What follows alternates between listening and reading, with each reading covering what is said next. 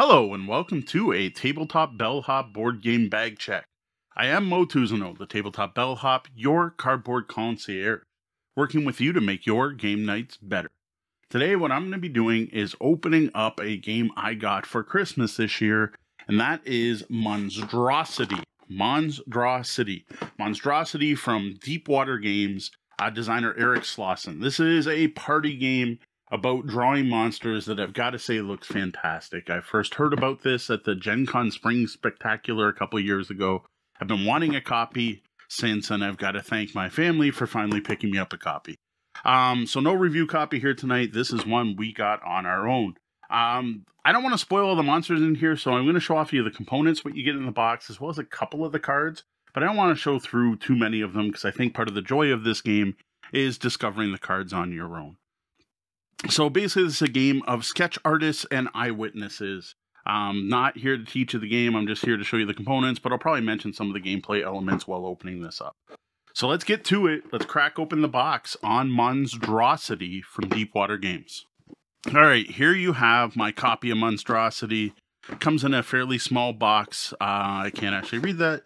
It shows it is for 3 to 8 players, ages 8 plus, 20-minute playtime. Quick look at the sides of the box. Not a lot to see here. Really not a lot. Just kind of duplicates. Oddly, they move this and this in the one spot. I guess that's if you store your game this way or this way. Anyway, back cover kind of explains how the game's played. Basically enough that if you pick this up, you know what to do. What I do like is a little thing here showing that actually, for a party game, strategy is rated higher than luck.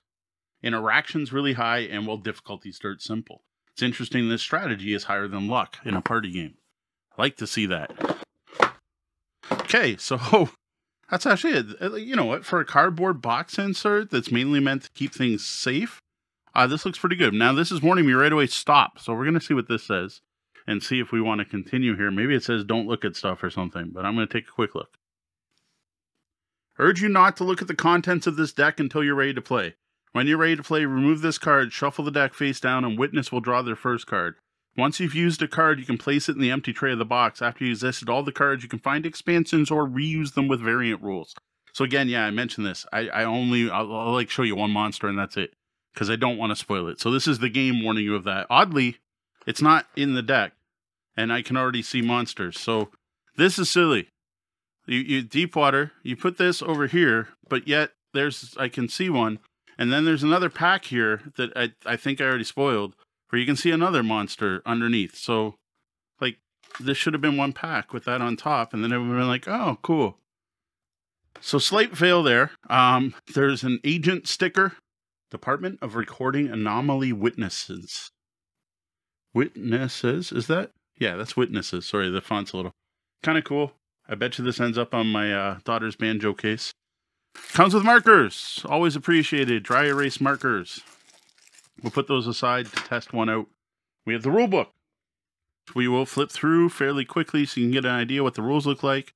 Oh, nice. It's you know, it looks like a manila envelope, and you got the typed up stuff with redacted. Because basically you witnessed a monster. Someone witnessed a monster completing a crime. And then everyone else are like the sketch artists, and the witness has to describe the monster. And then the sketch artists have to try to draw what the witness is saying. There's some interaction there. It looks like there might be something holding up your hands. Rules are in typewriter font, which is cool. See, it's showing off a monster in here too. Alternate modes of play, it has me curious. Because that is my biggest concern with this game, is you can only play it once per monster in the deck. But like, concern. Like, look at all those. Like, how many games do you play that many times that it's actually going to be a concern? But if you do happen to go through these, there are multiple expansions out there that give you new monsters. So that's it. We're looking at, besides the ultimate, what do we have? 4 pages? 5? They're not numbered. So that's not rules. So 1, 2, 3, 4 pages of rules with some alternate ways to play. And then the quick play on the back, how to play. So then we get to... this is, I think, the scorecard the witness keeps to put down the agents and everything. Again, with that nice draw. I'm reminded of the flying spaghetti monster a bit there. And then different witness boards, clipboards. Kind of odd they're not in colors, but you know what? It works. Like, I'm not complaining they're not in colors. It's just odd not to see a party game with lots of bright colors. I gotta say it's nice, the dry erase. Take this out. We're gonna, you know. There you go. We got like quick monster. Drew nice and quick. Erase is nice. So yeah, already, just even once, there's a little smudge there. You know what? That happens. It's dry erase. You get some cleaning solution, or just rub it enough with your thumb. You'll be able to clear that off. Know what I do like? Nice fine point. Nice. Or you can use the edges. I appreciate that. Especially when you're trying to draw cool looking monsters. Yeah, everything cleaned up pretty good there. Actually, that mark that was in the middle might have already been there. So we're going to toss those back. There's no reason to really look at those. I'm not quite sure why I'm keeping this in the plastic, but you know what? It might keep them from drying out quicker, so why not? Put this back. I am going to leave the instructions on top for my own sake, because I'm going to want to read those before playing. So this cavity here is for once you've seen the monster cards. So I am going to crack this open, and of course I always have a hard time with the cards, but I want to be able to touch the cards, see the thickness and the quality, and shuffle them. Not just show you off some of the pictures. So we're going to crack this open. But here we go. So here's one half of the cards. What I'm not going to bother opening the second half. Honestly, I'm probably going to keep that sealed as long as possible until we've used up these cards. So I'm going to shuffle these. They got a nice plasticky coating. There's no linen finish or anything like that. They do slip. You can kind of see them slipping around in my hands. But this is a nice solid deck. Like, that's not going to slide around on the table. But they are a little slippery. Not in a bad way. Not that's a bad thing. I'm going to shuffle these up a little bit. Yeah, they shuffle nice. Let's try a quick riffle. Please, no comments making fun of my ability or lack of ability to riffle shuffle. See, I can do that part pretty good, but I'm not good at the bridge. Yeah, that felt good. Little bit of warping from riffle shuffling. Now, what I like to do is flip them over and riffle shuffle them the other way. But I don't want to do that on stream and show you one of the pictures. So normally I would close my eyes and do these flipped over just to kind of bend them back the other way. So I said, I'm not good at the bridge. So we are going to look at one monster just to show it off. So what's going to happen is the one player is going to look at this, look at it for so many seconds. I don't remember the exact time limit. Then they're going to have to put it away and then describe that monster to the witnesses, or sorry, the sketch artists, where they're going to draw. Then there's a period where they can ask questions like, oh, is his nose between his eyes or over to the left side? Refine their drawings, and then the award points for how close you are to this drawing. So here is one of the entire deck. I don't know how many are here. Double this. So like huge thick deck of monsters from MonsDRAWsity. There we go. So this would be one of the monsters you would be trying to describe. So, you know, the witness would look at this for 20 seconds and then flip it and be like, okay, it's got its arms up and it's got a huge nose and it's furry. It's got fur all over and it's growling at the end of its mouth and it's got big bug eyes and so on. I'm not here to play the game, though we could have made this interactive. An interactive experience. There we go. And I'm going to put this up here. I'm not going to consider that wasted because I got one quick look at it. I don't think that's going to ruin the game for me in the future.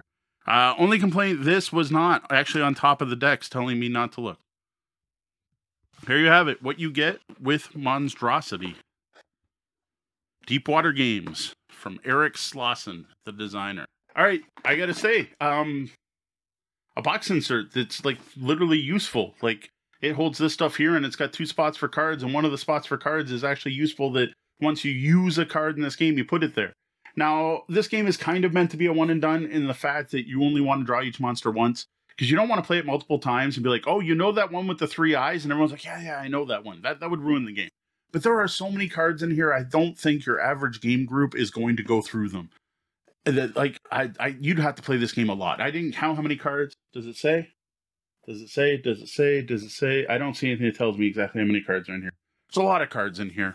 I only showed off one of them. My only complaint, and this is like just a minor packaging I'm a little confused by, is Deepwater put in a card that says, make sure you don't look at the cards, just shuffle them and put them back in the box face down. But that card wasn't on the card stacks, and the card stacks were face up with a monster showing. Which is just silly. Like, you gave me the stop, don't do this, but then you did it to me. Other than that, though, I dig the box size. This is going to fit nice on my board game shelves. I like the box is very solid. The card quality seemed excellent. I don't think you're going to... This isn't like a trick-taking game where you're going to be shuffling the deck over and over, or a deck-building game. I don't see any quality problems with the cards. The art we did see, which, you can kind of see the style on the front, was very cute and whimsical. These are not scary monsters. I think this would be great for kids of all ages. Really looking forward to playing some MonsDRAWsity, Deepwater Games, and Eric Slauson. Now, when I do start playing this game, I will be sharing pictures online on social media. You can follow me everywhere as Tabletop Bellhop, one word. The big place for pictures, of course, is going to be Instagram, also Facebook and Twitter. And now Dice Camp being one of the Mastodon servers I'm on. I will also be sharing my opinion in a full review, which you'll be able to find at tabletopbellhop.com and on the Tabletop Bellhop Gaming Podcast, which you can find on your podcatcher of choice. Now, fair warning, I'm probably going to spoil one monster every game that way, but what I'm going to try to do is just share pictures of what people have drawn, not the actual monster card. That way I'm not really giving everything away. Again, there's so many cards in this deck. You may want to take a look around. For this particular game, there is a Target exclusive version called the Top Secret version, which has a lower price point for those in the US. Unfortunately, I'm in Canada, so that's not the version we have here. And there are multiple expansions. The expansions just give you more monsters and more cards. So if you find you do like the game, it's worth seeking out the expansions. And I've got to admit, just flipping through it, I think my kids are going to love this game, and I already want more cards. But it's going to take us a while to get through what we have. Thank you for joining me for this unboxing video. Good day, and game on.